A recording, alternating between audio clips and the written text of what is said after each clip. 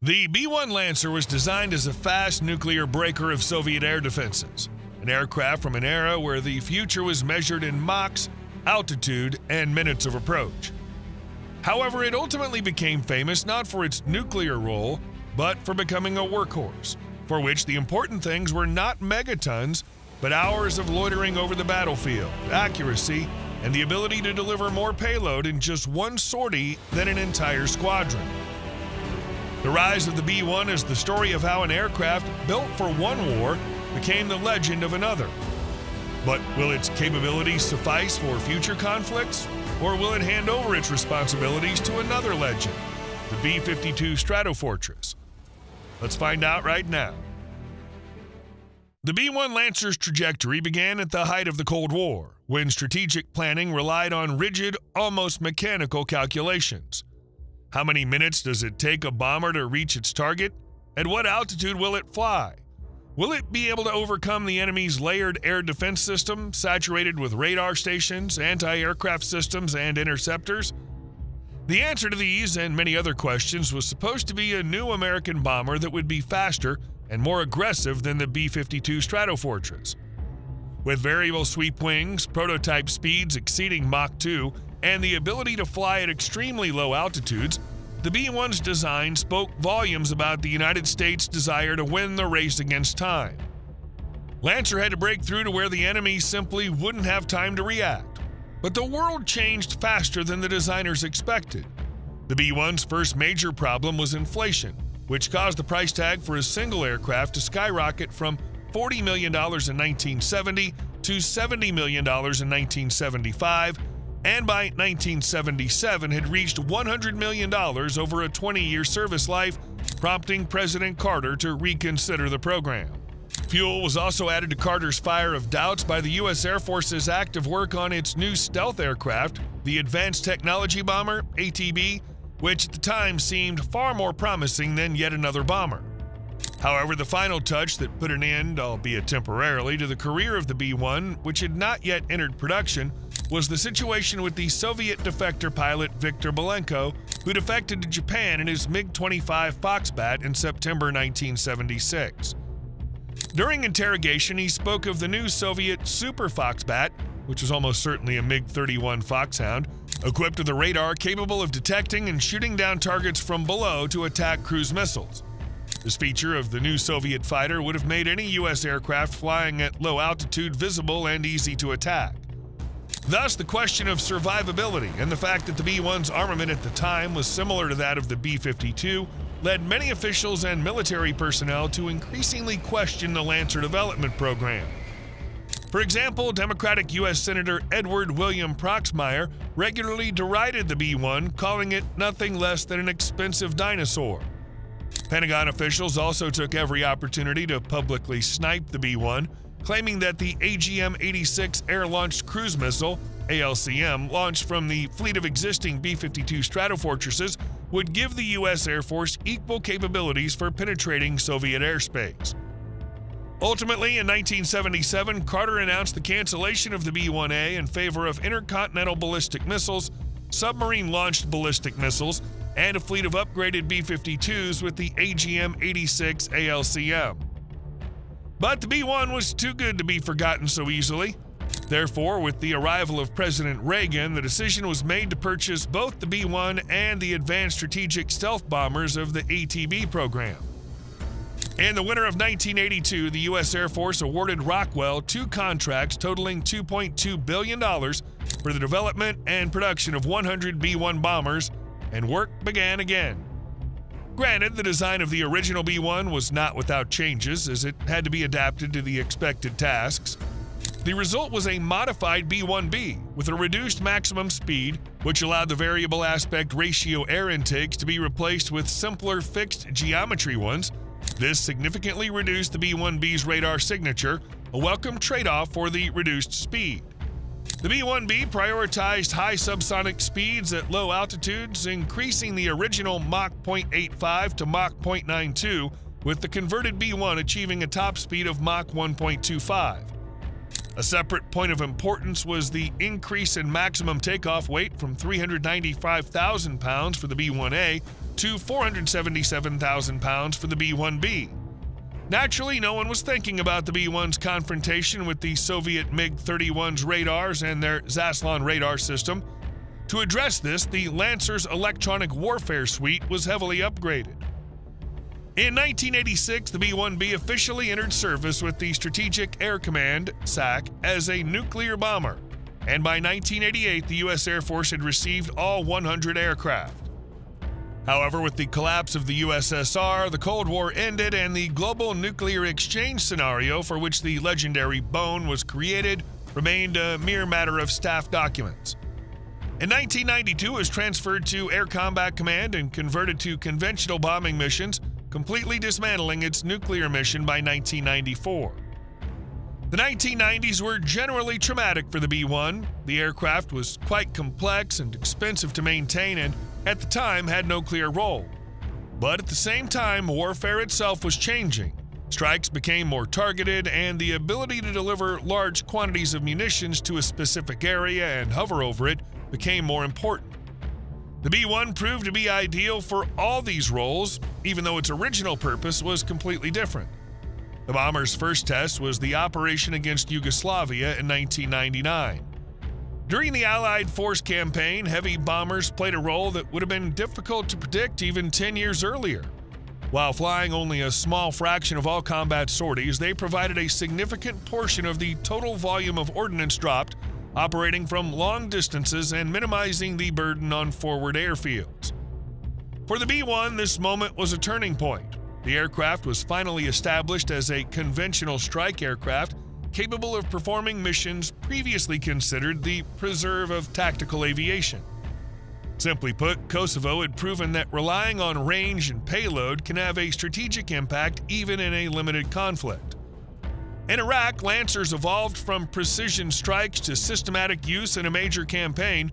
During Operation Iraqi Freedom, the bombers acted as mobile arsenals, capable of striking dozens of targets in just one sortie. A distinctive feature of the B-1 was its ability to patrol for long periods and quickly respond to any changes in the situation. With ground forces rapidly advancing, this turned the aircraft into a vital support element, reducing the time between target acquisition and engagement. This is where the B-1 earned its reputation as the U.S. Air Force's long-range strike workhorse. During the war in Afghanistan, the mountainous terrain, remoteness of the theater, and limited infrastructure made the role of long-range aviation, and the B-1 in particular, particularly in demand. It was increasingly used not as a classic strategic bomber, but as a means of close air support for troops. It circled over the combat zone for hours, which meant almost constant fire support for the soldiers on the ground and the ability for the command to solve problems without transferring large air forces to forward airfields. General John P. Jumper, the Air Force Chief of Staff, gave one example of the new approach to the work of the Air Force bombers. A combat air controller in Afghanistan transmitted enemy coordinates to a B-52 bomber at 39,000 feet, which then dropped laser-guided munitions on a target just 1,000 feet in front of friendly forces. That's the effect of close air support, Jumper said. You didn't see the airplane or feel the heat from the engines, but the precision was even better than what we were able to do in Vietnam. This experience proved unique in many ways. A strategic bomber designed for a nuclear strike against a continental enemy found itself integrated into the tactical chain of modern warfare, working closely with UAVs, reconnaissance, and forward air controllers, thereby completely blurring the line between strategic and tactical aviation. Libya in 2011 further demonstrated the versatility of the Lancer fleet. They carried out long-range sorties delivering precision strikes against enemy air defenses and command posts. The campaign demonstrated that the B-1 is capable of operating autonomously, relying solely on its own range, refueling, and firepower. The last major stage of the B-1's combat career was Syria, where the bombers were increasingly used as carriers of long-range precision weapons, operating outside the range of enemy air defenses. But at the same time, the limits of the device's capabilities became apparent. Its intensive use in real combat conditions greatly accelerated the wear and tear of the airframe. Maintenance became increasingly expensive and labor-intensive, and engineering solutions justified during the Cold War era were increasingly unsuited to the requirements of the 21st century. At the turn of the 2010s, the B-1 was sorely lacking reliable digital communications, proper tactical picture sharing, cockpit ergonomics, and quick diagnostics for all systems. To close this gap, in 2012, the U.S. Air Force launched an 8-year modification of the Integrated Battle System, IBS, which combined 3 upgrades at once. Fully Integrated Data Link, FIDL, provided electronic data exchange and eliminated the need for manual entry of information between systems.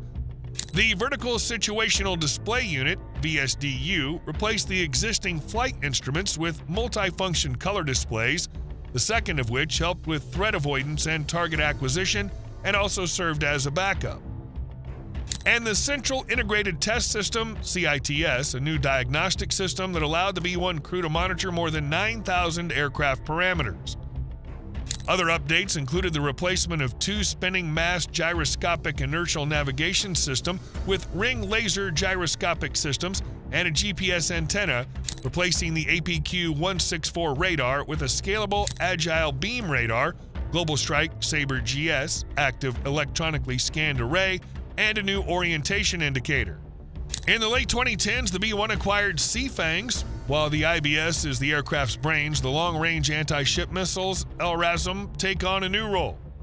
The delivery of the first production AGM-158C LRASM from Lockheed Martin to operational units of the U.S. Air Force has brought the system to early operational capability on the B-1B.